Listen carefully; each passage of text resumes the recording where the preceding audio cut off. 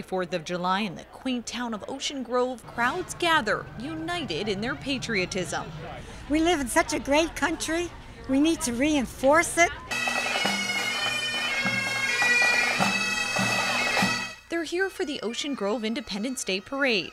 Young and old line Main Avenue to celebrate our country. Ocean Grove and the parade are the epitome of Americana. There's no question about that. It just reminds people of what it was like 100, 150 years ago to be in a small town USA.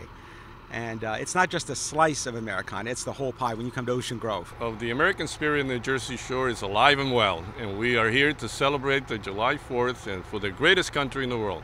Today marks the 44th year of the annual Ocean Grove Independence Day Parade, with 90 different organizations participating. That's nearly 1,000 folks marching in today's event.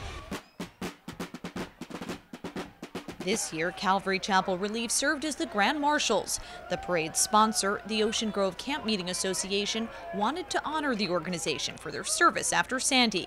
Calvary Chapel Relief used Ocean Grove as their home base for operations after Sandy hit for 6 months. They housed us and provided a place for us to cook.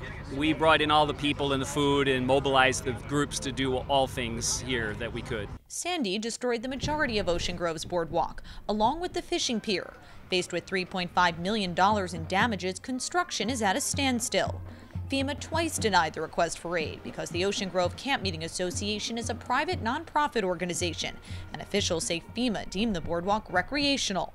We continue to work with FEMA, and we're in the middle of evaluating whether we will appeal that. Meantime, the Camp Meeting Association launched a campaign within the community to raise money for the reconstruction.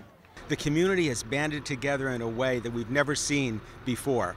And on this day, the community stands together, not only as New Jerseyans, but as Americans. In Ocean Grove, I'm Lauren Wonko for NJ Today.